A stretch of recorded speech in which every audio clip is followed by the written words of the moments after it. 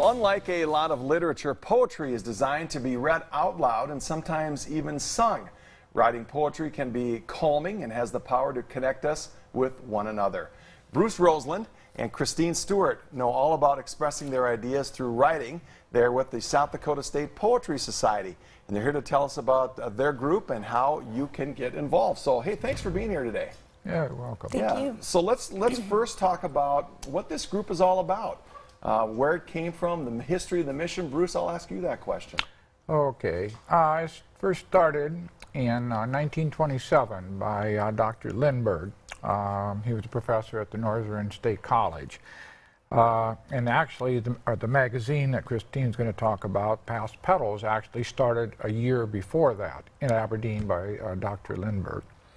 Anyway, over a course of time, our organization has is made up, formed and being made up of 15 poets, people who write poetry, who are in all walks of life in South Dakota. I myself, I'm a rancher, and we have an executive board, so we're a nonprofit. So that's how we're organized, and we have a website, sdpoetry.org, and we have a number of things we do because our mission is to promote and foster poetry across South Dakota by South Dakota writers. And one of them is we have an annual chapbook contest. We have an annual poetry contest. We work with the South Dakota Festival of Books in the poetry track. We put on various events throughout the year. And one of the other things that we do, which is now a 4-year term, is we recommend a candidate for the South Dakota Poet Laureate to the governor, and that's something that was kind of a big thing in South Dakota. Right. So, Christine, let's get into poetry a little bit and talk about poem writing, poetry writing in general. And I'm curious to know about the different styles. What makes up a poem? Are there different styles of poetry? Sure, there are lots of different styles of poetry, but as editor of Past Petals, I really look for poems that have strong imagery that will make me see something in a new and fresh way. So you could submit poems that rhyme traditionally or free verse. It could be in a traditional form, or it could be spoken word, it could be cowboy poetry. It doesn't really matter what style it is, as long as it uses good sound and good imagery. It says something fresh and it stands out. So here's one. I think this is a poem. I can row a boat, canoe, canoe. Is that a poem? It could be. I think it's kind of a joke. Being corny. Let's talk about the magazine. Oh, this magazine is got an impressive history. Talk about the history of this magazine. Well, it's over 90 years old, and it's been continually published during that time. It's one of the longest standing poetry magazines in the state, national poetry societies. So we've managed to keep it going over the years, and it's changed from, just mimeographed, stapled, kind of newslettery types of things to this really professionally designed and edited volume we have going now.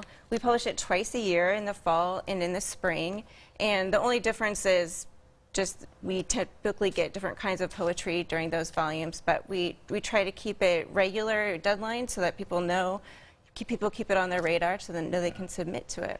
So how can somebody submit some of their writings to this magazine? Is that the purpose? Absolutely. So how does somebody do that? At sdpoetry.org, there's a link to the different things we do, the contests and the submissions for Past Petals, and so you can submit it electronically.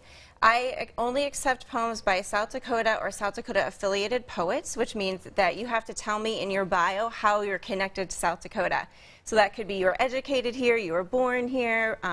So sometimes people submit from the UK and the Netherlands, but they used to live here or they went to school here. As long as they tell me, what their connection is to South Dakota, they can submit. And then I'm pretty choosy about what poems make the cut. We have about 100 pages we can fill, and so I take those, like I said before, the poems that really make me see something new and different in a fresh way.